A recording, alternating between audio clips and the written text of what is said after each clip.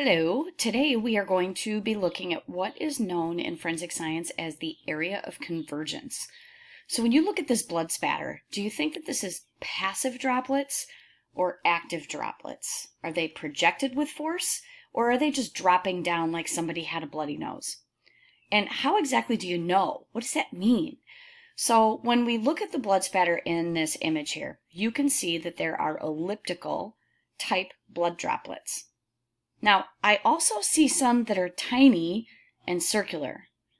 Now, do you suppose that those tiny circular ones are original parent drops, or do you think they're satellites? In my opinion, they're satellites. So this image is depicting active or projected blood droplets. Now, we can determine where the victim was at the point of bloodletting or when the damage to the person occurred by looking at the area of convergence. So, how do we figure that out? Well, first we have to figure out which direction the blood was moving. Then we work our way backwards. It's called deductive reasoning, my friends. So, what I'm doing is I am looking at this arrow right here that I drew in. Because on all of these blood droplets, they all have a tail pointing in this general direction. Can you follow my cursor? Okay. And so some of them are a little haphazard, right? But a majority of them point in this general direction. So the idea is I would draw a single line through the center of the ellipse and then through the center of the ellipse. And again, I would continue to do that until I found all of the lines through the different pieces of blood droplets that are in this image. And at that point, I would be able to find a three-dimensional area where the individual was standing. Now that I'm pointing out this area, it's probably pretty obvious that that's where the blood came from, okay? But in some cases, it might not be that obvious. For example, let's take a look at this. What does this exactly mean? There's lots of blood droplets there, but it's hard to really determine exactly what happened. We've got a large pooling of blood that's occurring on the 2x4s that are laying kind of cross-sectional across the larger boards, because I don't want to guesstimate their size. But then I can see a lot of different blood spatter going in several different directions. It appears there's a tire iron and a wrench. Both have blood on them. That means that they were probably used to perform the act. So I'm guessing that somebody was maybe laying down here and they got hit by a tire iron. Now, how do I know that? I'm looking down here at these blood droplets.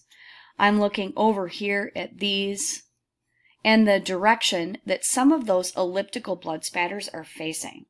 Now, is it possible that they were hit in this direction or hit in this direction, and then maybe they come across this way, and as they pulled the wrench or tire iron back, there was more blood being thrown off the edge of the tire iron?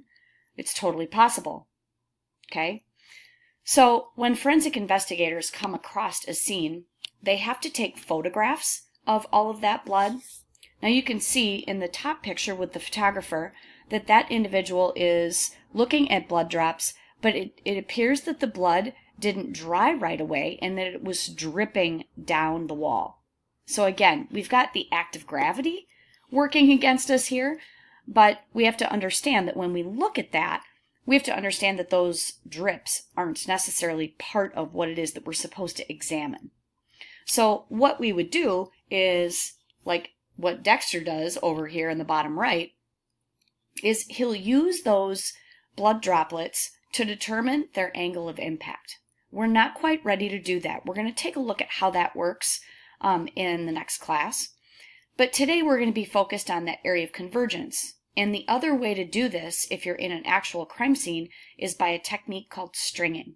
So what Dexter did there was he pulled string from each of the key blood droplets to identify the points of origin. So you can tell exactly where the point of impact was, where the blood came from.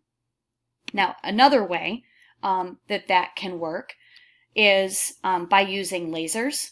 So sometimes they will set up a a piece of technology that shines a laser in that general direction to identify that area of convergence. So what we have to remember is that this is a three-dimensional space. Okay, so think about a triangle that is three-dimensional. When we look at it on a piece of paper, we only get two-dimensional. So we have to look at the group of stains and see if we can figure out where the person was exactly standing. But for today's assignment, we're not going to be able to figure out exactly how high up on the person they were damaged. So if we take a look at today's assignment, give me just a minute so that way you can see this properly. In today's post, you will see instructions that provide you with a scenario. Please make sure that you read through that.